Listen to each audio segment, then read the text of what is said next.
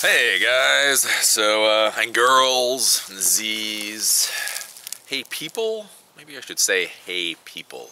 It is funny, like in this modern world, like there are all these words that you were just used to saying, and then you don't really think about them. They're just one of those things that are so entirely ingrained, and then you do start thinking about them, and you're like, huh, is that the proper word to use? So when I say hey guys, does that mean girls aren't invited? Does that mean Z's are not invited? Whenever I say Z, that means transgender. I'm probably even screwing up that word, realistically. I don't know, maybe I should say, hey people. I don't know, random things to think about in this modern world, But anyways, what the hell? Oh, this is just where my mind goes when I don't have focus. Anyways, so what is this? This is April 5th. This is Tuesday, April 5th, and as you can see, it looks like a nice, beautiful day, and as you can see, I'm wearing my hat and my gloves, because it's fucking cold again. Like, seriously, guys, what the hell?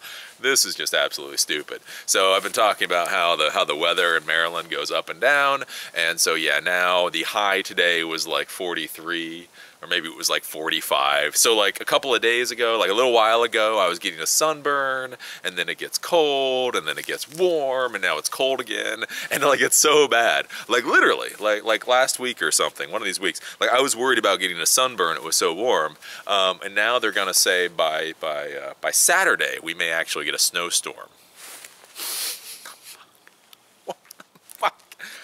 But anyways, we'll be going to Bangkok soon, so the weather won't matter.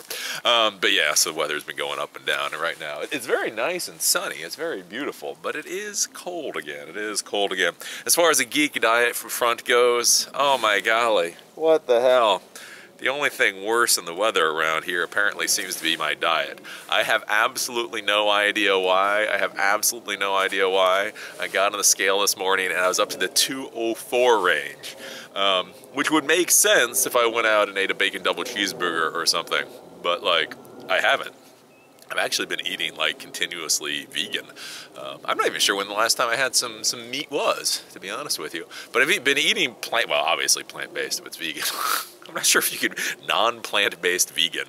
Actually, there's a lot of weird food out there. Like vegans, like there's this idea that vegans are healthy. That's a bunch of horse shit right there. Some of the crap that vegans eat, oh my golly, when you want to talk about a chemistry experiment, look at some of the stuff that vegans eat. So actually, you could probably be a non-plant-based vegan. You could probably actually do that. You're just sitting there eating your little chemistry experiment. I'm sure there are some non-plant-based vegans out there. But anyways, yeah, I've been eating the whole vegan thing, and again, like not overeating or any of that kind of stuff, so I have no idea. I stepped on the scale this morning and hit the 204 mark.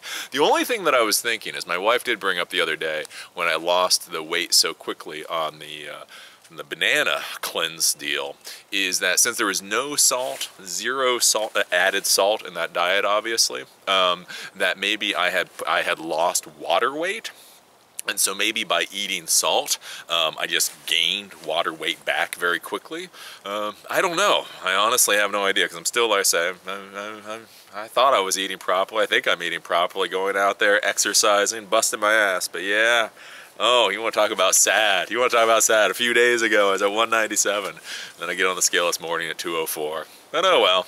Again, that's why, one of the reasons why I talk about this with you guys, to show the ups and the downs, and hopefully at some point there will be the downs. Hopefully at some point I'll be hitting that 190 mark. At some point, but going out there, exercising, doing all that kind of stuff, so who knows. I have started eating more bananas again today. I'm not going to do the banana cleanse. I'm not focusing on the banana cleanse, but when I stopped eating bananas, we had like a case of bananas left, and then my wife stopped eating bananas, so we had 2 cases of bananas left, and so I keep going into the kitchen, and there's like, I don't know, 150 bananas sitting there. So, I'm not intolerant to bananas. It's not that I dislike bananas. I just didn't particularly like the cleanse. So what I think I'm going to do is I'm going to start eating a lot of bananas, then adding stuff in. So today, like, I had 10 bananas for lunch with strawberries. And I think tonight I'll have like 10 bananas for dinner with cherries. And who knows, maybe that'll make it better for me, you know, if I have that additional little food in there. Again, I'm not trying to do the cleanse. Like if I start feeling crappy, I'll eat normal food again. But again, you know, it is. When you sit there and you're looking at like $50 of bananas that are basically rotting, and you're like, you know what, I did buy all these bananas. Maybe at least I should eat them. So we'll see with that. So I will be eating more bananas. We'll see how it goes. Maybe that's it. Maybe if you're gonna do the banana cleanse, you just need to throw in some blueberries. Maybe that'll settle everything out. I don't know. As far as exercise and all that goes, just been trucking along again. Did the spinning class this morning. Very nice. Again, I talked to you guys about like patterns and stuff, like when you get into patterns and things that you start to miss, like things that you used to have to drag yourself out of bed for in the past and then you start to miss. So I haven't done spinning since last Thursday, right? So it's Tuesday now. So like 4 or 5 days I haven't done spinning because I missed it because I was feeling so crappy on the banana cleanse. And so I was actually really excited to get back in there. I was in there sweating away doing the spinning class and it felt very good this morning. So I'm very happy with that. I also went out and did my little strength training this afternoon. And I keep, like I say, I chart everything out. And so I know a lot of people say, don't do strength training every day. But every single day, you know, my marks keep going up. So I think today I had like 6 of the exercises that I do were improvements over yesterday. So I'll keep going along. Again, as I say, everybody's like, that is not the best way to do it. It's like, yeah, but it's the way that I am gonna do it, right? You know, Chris Rock really cares about his body. So I'm sure he'll go out there and he'll do it the absolute best way. Like the guy who plays Wolverine. Who is it? What's his name that plays Wolverine? But anyways, I was watching him one day, and he was talking about like the whole exercise routine he does to get the exact type of muscles. And he eats like 20 chicken breasts a day and all that kind of stuff. And he has like the best personal trainer in the world. And here's the thing. I'm a Hugh Jackman. I'm not trying to be Hugh Jackman. I'm just trying to get in better shape. So you know what? If I'm not doing it the best, that's okay, as long as it's good enough. And as I can see, like I say, at least my body, like I say, for strength and all that, I'm doing well. Because like I say, when I started all this, simply doing things every other day was painful. And now I'm going to the gym twice a day. And I feel good for it, too. So anyways. So the big thing today, though, the big thing that I'm very happy about is we got our airline tickets. So yes, we officially got our airline tickets to Bangkok. We're going to Thailand for a month. I'm very happy, at the end of April through May. So I'm very excited about that. We decided to cut it off at the 30-day mark. My wife has to be back for something anyway. And Thailand has this weird thing where if you fly in, you automatically get a 30-day visa. But then to get more than a 30-day visa, it turns into a real pain in the ass. So if you want to stay 60 days, it's worth it to go through the whole like the real visa process. So that's the thing, is like when you go into Thailand, don't quote me on this, but if you come over land, so basically you come in through a bus, let's say you're coming from Cambodia, you're coming through a bus, you get a 15-day visa. That can be extended if you go through the process. If you fly in, you get a 30-day visa that can be extended. But if you actually get a visa before you leave, you can actually get a 60-day. Right. So basically, looking at it, what we saw is that if we wanted to go there, like maybe later in the fall, and we wanted to go for 60 days, it is well worth going through the process to get the visa, because you got to pay money, you got to ship things around, you got to get photographs, blasey, blasey, blasey, blasey. The thing is if you just want to stay 34 days versus 30 days, the return on investment isn't that high. You know what I'm saying? It's like you sit there and you look at it and like, you know what? It's kind of gonna be a pain in the ass to go through all this hoopla, basically just to stay an extra couple of days. So we decided to cut it off right at that 30-day mark, which will be more than enough. We're gonna go out, like I say, we're gonna go to Bangkok, we're gonna go into Thailand, we're gonna go to Bangkok, we're gonna go up to Chiang Mai, gonna go down to, I think, the Krabi area. I didn't get to Krabi before I got beat half to death. So I really want to go to Krabi, because Krabi in Thailand is supposed to be a really great place, especially for backpackers, because you got this really nice, flat, beautiful beach apparently, and then you have these limestone mountains, basically like cliffs, well, basically really massive boulders, like fucking like huge, essentially like just chunks of rock, just absolutely gorgeous. But that's apparently is where all the rock climbing is done. And so I talked with people before that went to Krabi, and that's the thing, is you sit out, you get a tan, you're reading your book, somebody walks up and goes, hey man, you want to belay me? Sure, I'll belay you. You go over, do a couple hours of rock climbing, go back, do a little swim in the water. That sounds really nice. I wanted to get to Krabi before, so maybe we'll get to Krabi, or we'll get somewhere down there. And I think overall for a month it'll be a good thing. The only thing that sucks, especially being from the US, is that flying to Thailand is just a bugger. No way to get around that. So we got our flights today. We bought our flights on Qatar Airlines today, and flying there will be like 23 hours and 50 minutes total, and then flying back will be like 24 hours, 50 minutes total. And realistically, that's about the best you're gonna get, because, you know, shockingly, there are no direct flights from BWI to Bangkok. And even if you're on one plane, it's just so far, it's literally halfway around the world. So even if you're on one plane, the problem is, and I've had this before when you go to Asia, is you still stop somewhere. So even if you take like British Airways and you stay on one plane, you'll fly to London. At London, they'll re-gas up, change out the crew, do all that kind of stuff and fly. And so, although you're on one plane, you're still on the ground for like 2 hours. So what I like with the flights that we got is we're going to fly from Baltimore to Doha in Qatar, be there for about 3 hours, three and a half hours, which is pretty, like I said, that's about normal wherever you're going to stop somewhere, and then fly directly to Bangkok, so that should be a good thing. One of the lessons in life for business, though, and this was a very good lesson in life for business and for pissing off potential customers over nickel and diming things. So the reason that we decided to take Qatar Airlines, because some of you guys might be like, Qatar Airlines, what the fuck is that? Is that really an airline? Is that an airline or an after-school special? All right. But basically what we were looking at is to go all the way to Asia. The first thing that we did was look at the normal, you know, budget travel stuff. So Travelocity, Orbitz, that kind of thing. The issue that you run into when you do Travelocity, Orbitz, and that kind of thing is that the way that they combine flights, again, since there's no direct flight, there's zero direct flight. So they do all this flight combining crap. And when they do the flight combining crap, the problem is they take you through multiple airlines. And that can be a real pain in the butt.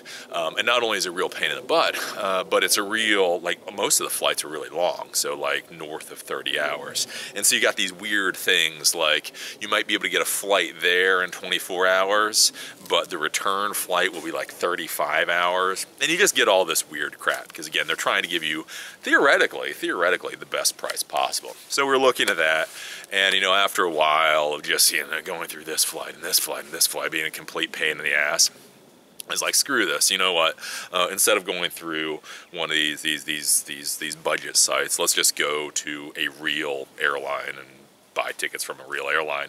And going through and looking at American and looking at Lufthansa and looking at Thai. Holy crap, Thai Airlines is now expensive. Thai Airlines, I give it a thumbs up. At least the last time I flew them, I give them a thumbs up.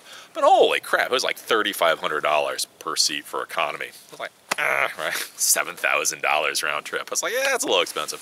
So we're looking around, and so I finally figure out British Airways. So it's like, I like British Airways. British Airways is very comfortable, treated me well, and again, especially when you're dealing with long flights, you don't want to be in a cattle car. Oh my God. Oh, when I went to India, oh, I learned my lesson. Is it Indian Airlines? Indian Air? I don't know what the hell that thing is. That is a cattle car in the skies. It was so bad. Indian Air, I don't want to say the wrong name. It was either Indian Air. It was like the premier carrier for India, which was so fucking sad because it was so bad that literally the flight attendants had this little old lady crying at a certain point during the flight. Because it was one of these things, like, right, because Indians have very big families. And so a lot of times what happens is Indians that come to the US, they'll go back to India for like a month or two at a time. And this is just kind of one of those things that they normally do. And so you take the entire family with you. It's kind of like, you know, Americans go to Disney World, they go back to Mumbai. Makes sense, right? Well, the thing is when they're going through and they're buying all their tickets, A lot of times, if you're getting 5 people to fly somewhere, you can't get the tickets all together. So what would happen is the families would come on board the airplane, and then they'd say, "Hey, we're a family. Can we sit together?"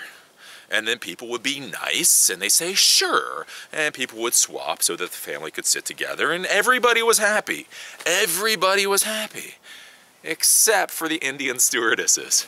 Oh my golly, they lost their mind. You want to talk about a product of bureaucracy? You want to talk about... They lost their minds. They're like, "You will sit in your assigned seat." So they're moving everybody around.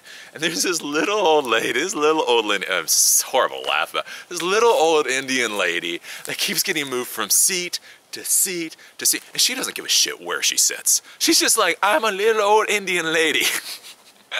I just want to sit." And they, like I say, the stewardesses move her from seat to seat. She goes through like 5 seats, and then she's in this seat. The stewardess comes up to her, is like, "You're in the wrong seat."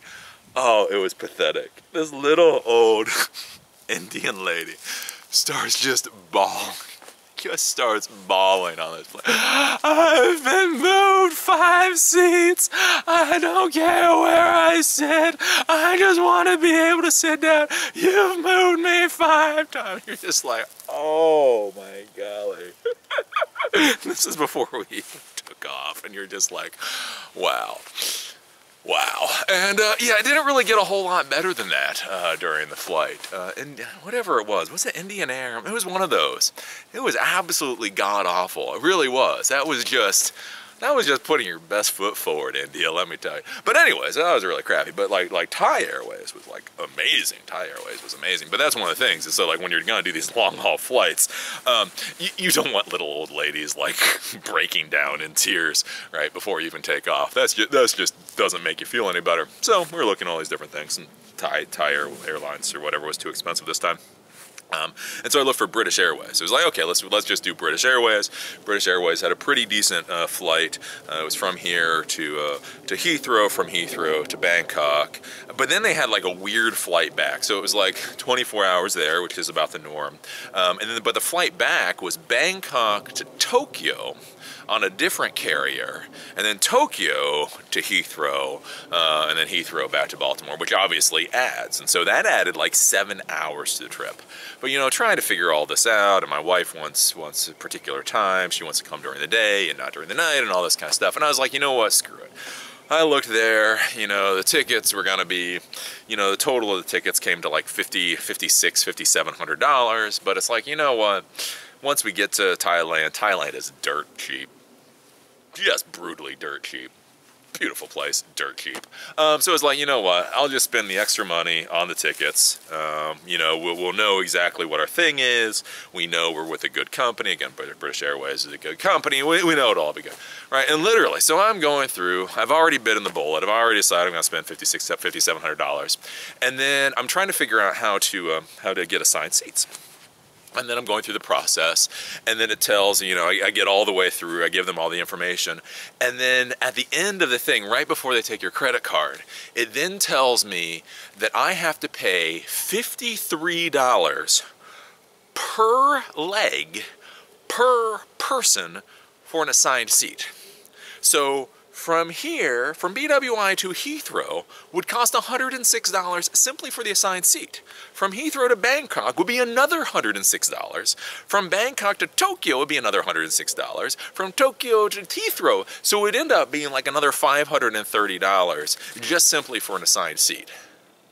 At which point I was just like, go to hell, British Airways. And so I start looking around a little more, and that's where I come up across Qatar Airlines, where all told,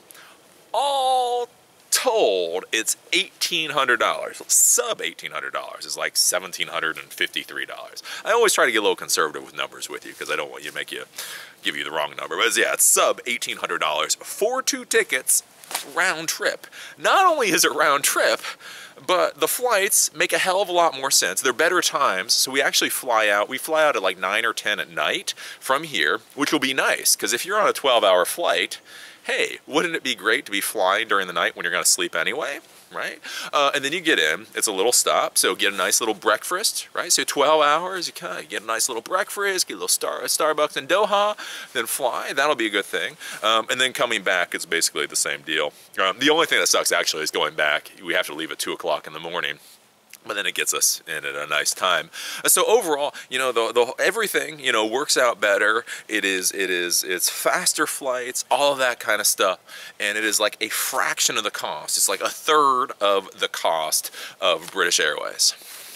And so again, this is one of those lessons in life about like trying to nickel and dime people to hell and back, because I had already been in the ball. I was already going through the process to spend $5,700 to buy airline tickets with British Airlines, all the way up until they want $500 simply for assigned seats. What the hell? What is wrong with British Airways? What is wrong with many of these airlines anymore? Now, I know some of you guys are going to be thinking, oh, Eli, but it's Qatar. Qatar Airlines. Qatar Airlines, Eli. Oh, what the hell are they going to be? You're going to be in that airplane and it's going to be duct taped together with all those Muslims? What the hell are you thinking? You're going to Doha.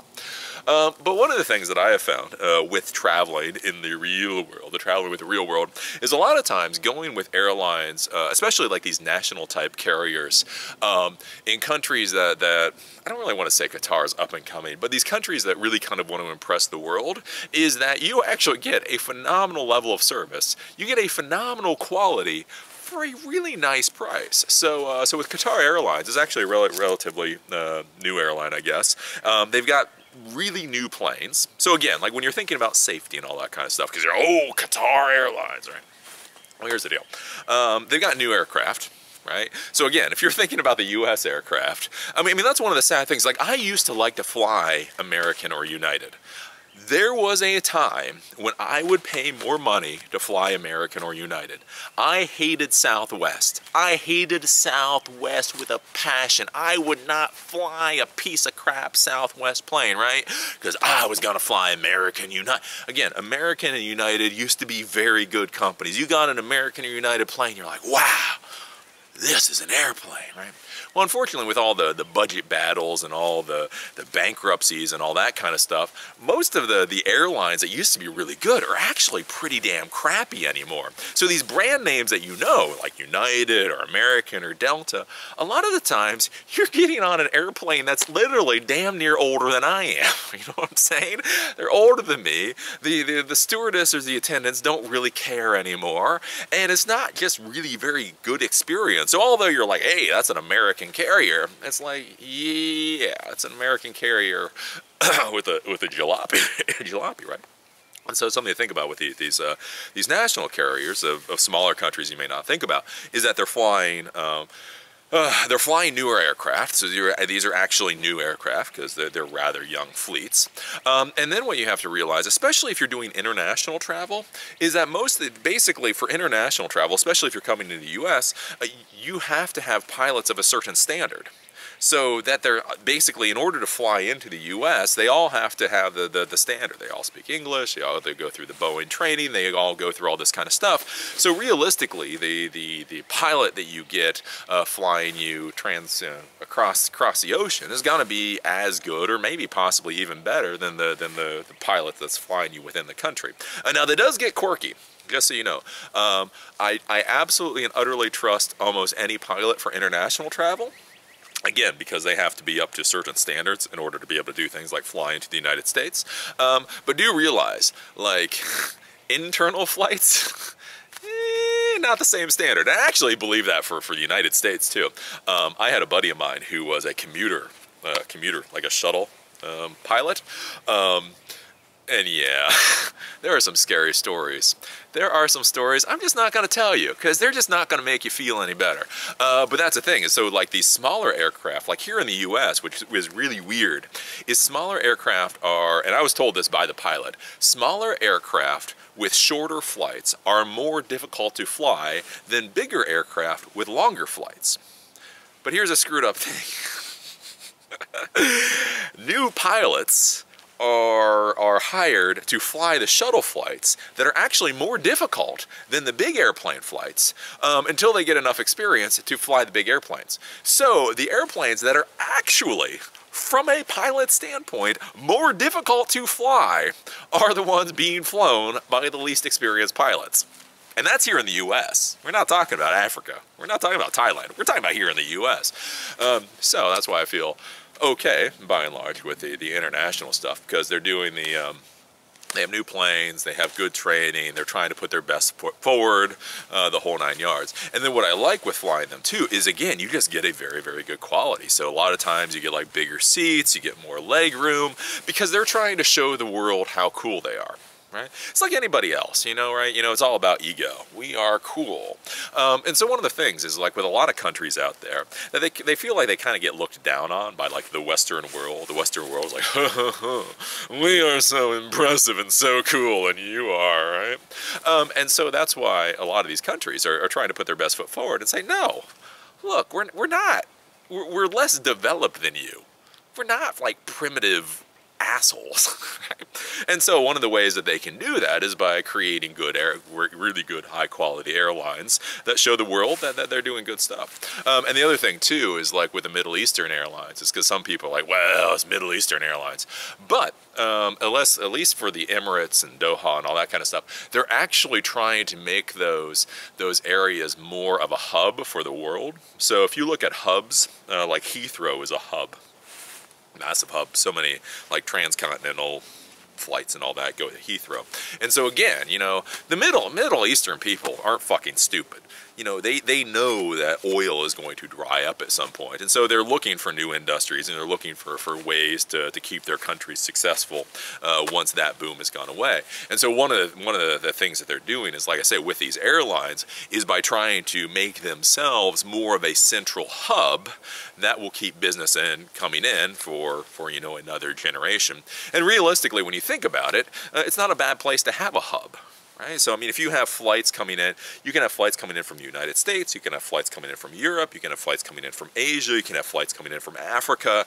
Realistically, if you're going to put a hub somewhere, Heathrow isn't the best place to put a hub. I mean, just to be honest about it, right? If you were going to like look at a map of the planet and you're going to say, this is where I'm going to put a hub for an airport, Heathrow, I would not think would actually be the top of the list. It's one of those places that, because it is a hub, it is continuing to be a hub.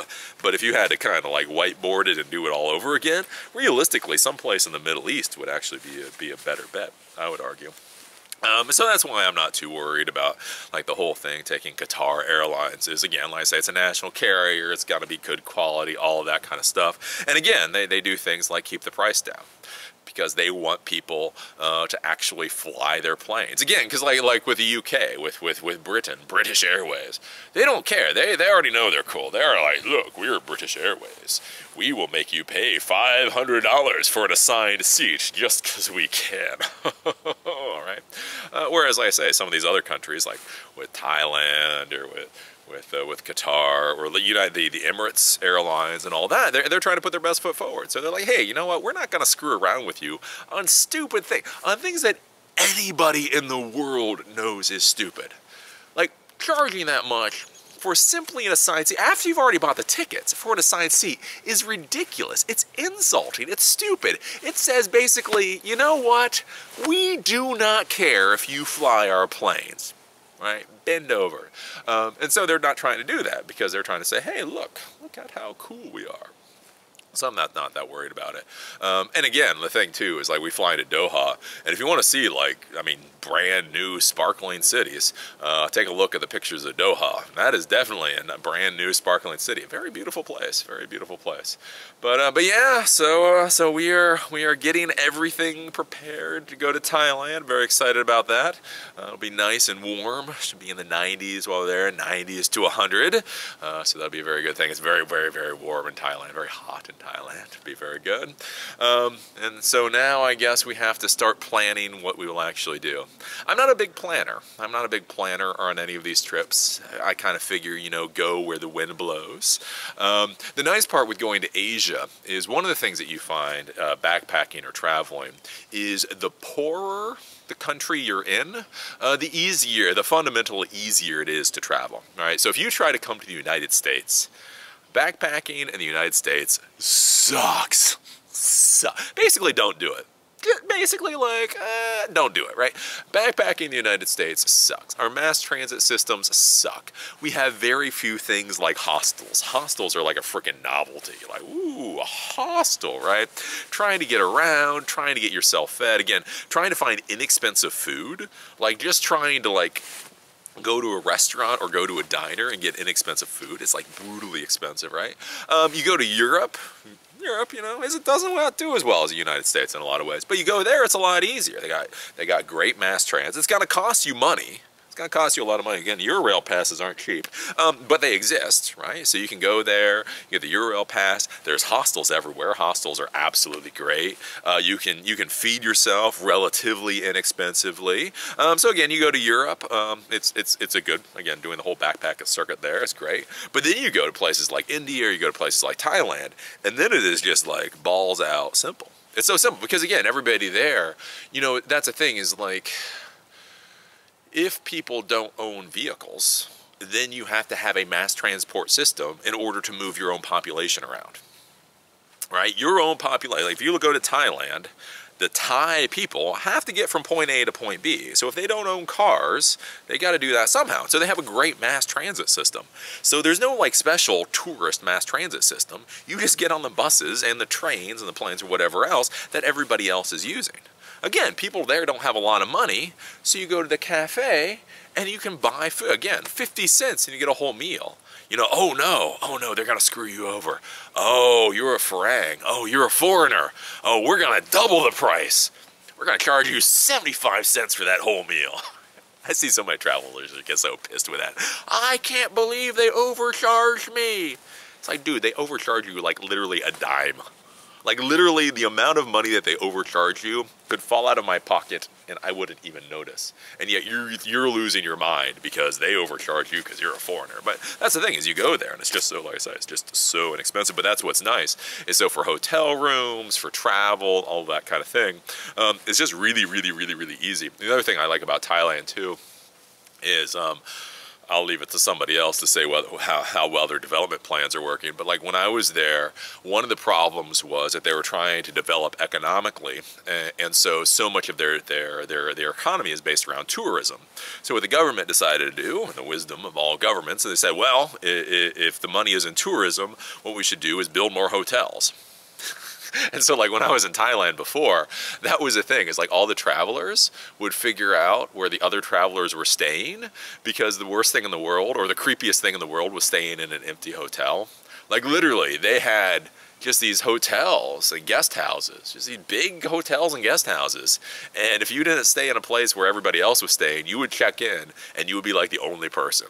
Like literally, you're paying like $5 a night to stay in this place, and you are the only person. You walk down the halls, and it's just like echoing, kakak, kakak, kakak. And you're like, oh, this is creepy. But the good point with that is, you don't generally run into the whole problem, like even in Europe, where hostels or hotel rooms fill up, and then you end up, you know, sleeping in the train station. There's almost always some place there.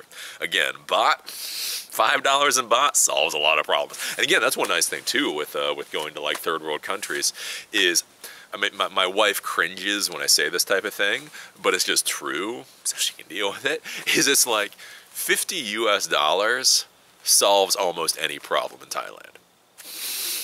You know what I'm saying? Like, if you need a place to stay, you pull out 20 bucks, you pull out $30 US, you got a place to stay. You need to get from point A to point B. Again, you pull out 50 bucks, you will get from point A to point B. Almost any problem that you could have in Thailand for $50 US can get solved, right? And the reason is because these people still know what the hell money is about. Because that's the thing is, you come to the United States and You know, you're dealing with employees, you're dealing with people, and everybody here is already comfortable. They're not worried. Like, if they don't get their paycheck, they're kind of concerned about it, but they're not really worried. They're not scared about it. Whereas you go to a lot of these countries, and that's the thing, is the money that they bring in is very valuable. It's very important. It's how they're going to feed their kids, right? So if you pull out 50 bucks, they are going to work their ass off for that $50. They're going to be like, holy shit, that's 50 bucks. I want that 50 bucks. Let me do what's required to get that 50 bucks out of you, right? And so again, that's one nice thing. It sounds crass as hell, but again, that's just how it is, right? You know, this is a place where people actually really care about things like money because they still understand what the value of it is. And so traveling through there, it's good. And so that's why I don't have much of a plan, because again, I know like 10 or 20 US dollars basically solves any problem. It's like, oh no, the $10 a night guest house that I wanted to stay at is all booked up. Crap. I guess I'm gonna have to go to this hotel. It's gonna cost me $25 a night. Damn you! Right. It'll be a hell of a lot better hotel than I would stay in here in the United States for $150 a night. But you know, but that's the big thing. Like if you do go travel through like any of these countries or whatever, you just have that extra money in your back pocket. You know, again, like I say, you just have to have that cushion. If you're gonna go travel, you're gonna go backpack, you should have a cushion. Not necessarily a huge cushion, but again, you have like 500 US dollars in your back pocket for happenstance, right? If you don't need it during the trip, great. Spend it on buying beer when you get back home. But if you need it on the trip, just pull it out and use it. And again, like $500 total, that'll get you almost anything. That'll get you flight places, that'll get, you know, random things happen. But the other thing too is like when you're traveling, even if you spend an extra $25 here that you didn't expect for a hotel room, what you can do is you go down to Krabi or you go down to one of these other places and you'll find, you know, guest houses that'll cost you, you know, again, like say $5 a night or even less. So like when I traveled before, again, it really was, when I was in Thailand, it was $10 a day. That included my travel, that included my guest houses, not hostels, guest houses, basically a hotel room. Really low-end hotel room, but a hotel room.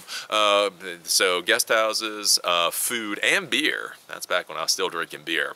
And believe me, any country you go to, they all know the profit margin is in the alcohol. You want to save money?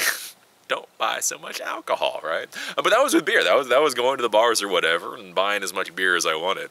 And again, while I was there, it was 15 bucks a day. So again, like I say, when you're dealing with that little money, having an extra couple bucks in your pocket to fix problems is definitely the way to go. So yeah. So I guess that is about the spiel. That's about the spiel. How long have I been babbling for? Oh my golly, this is like a short video. I've only been babbling for about 36 minutes. I don't really think there's anything else to babble about. We got the Qatar Airlines, we got the airplane plan. Now we just have to figure out a few other things. The biggest problem that I have is getting enough material ready so that when I leave I can have everything publishing on a schedule. So what I've decided now when we do these trips is, in order to be successful or more successful in YouTube, it's important to continuously put out content. So what I used to do for YouTube is whenever I created a piece of content, it would immediately go out. I liked doing that for a long time because it was easy for me, but the problem is then if I went out and traveled for a month, that basically means there would be a gap of a month for content. So what I'm doing now is I'm building up a good 4 or 5 week backlog of videos. So I already do that with Eli Computer Guy Live channel. So that's my question and answer channel. So when I sit down and I do like 2 weeks of videos at one shot. So what I'll do is I'll sit down and do 4 weeks of videos at one shot and then actually just schedule it out. And then for the main Eli the Computer Guy channel, I publish once a week now. So I'll create like 4 or 5 videos and then just put it on a schedule.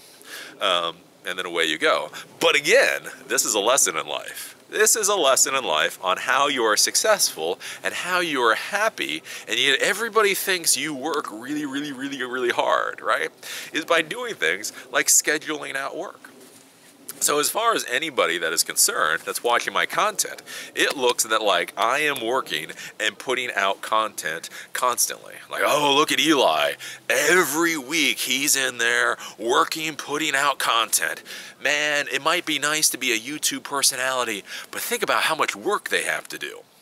When in reality, I backlog all my work, I schedule the publishing, and when you think I'm working really hard, I'm actually sitting at the beach drinking a coffee, not drinking a cerveza anymore, drinking a coffee and soaking up the sun. So it appears that I'm very diligent and working very hard, when in reality, I'm sitting on the beach for a month.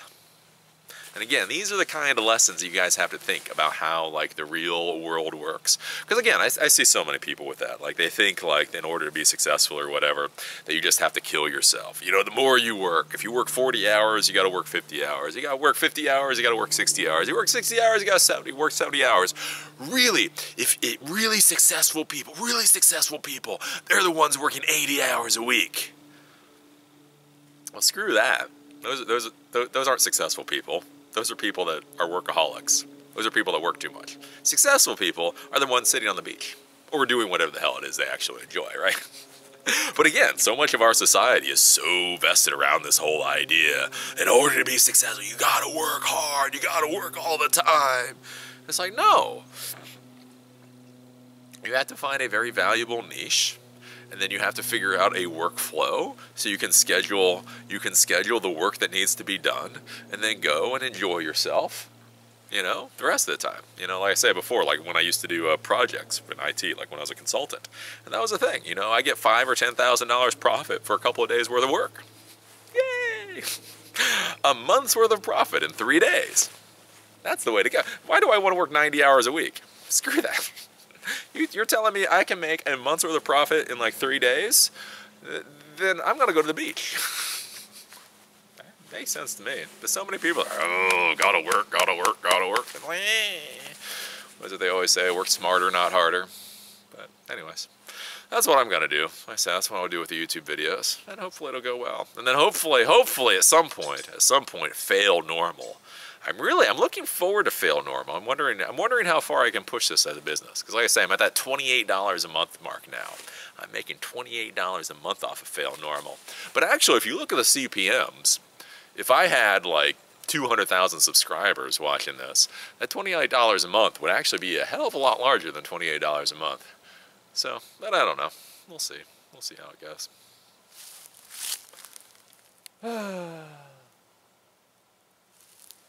Well, there we go. It's like, do I have anything else to say? No, I really honestly have nothing else to say. So I'm going to go in and I'm going to eat some bananas and sweet cherries. I think I'll eat bananas and sweet cherries. And we will see what my weigh-in is tomorrow. I'm so sad, man. Oh, golly. Sitting there on the scale. It's like, what am I going to weigh today? 204. It's like, what?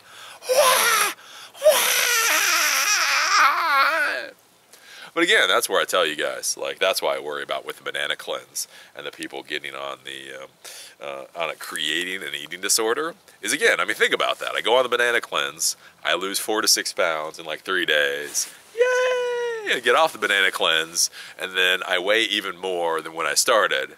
Right? Do you see how that starts to go? Now I know some of you guys are like, well, motherfucker, you just said that you're gonna start eating bananas again. I'm not eating it because I have a problem. I don't have a banana problem. I'm eating the bananas. Well, actually, because I do have a banana problem, because I've got like fucking 150 bananas that I really would prefer not to have to compost. But I have, yes, so I will admit, I do in fact have a banana problem. But my banana problem isn't an eating disorder problem. And that's just where we're going to end for today. We're just going to end it right there. We're just, we're just going to, okay. I'm listening. Bye.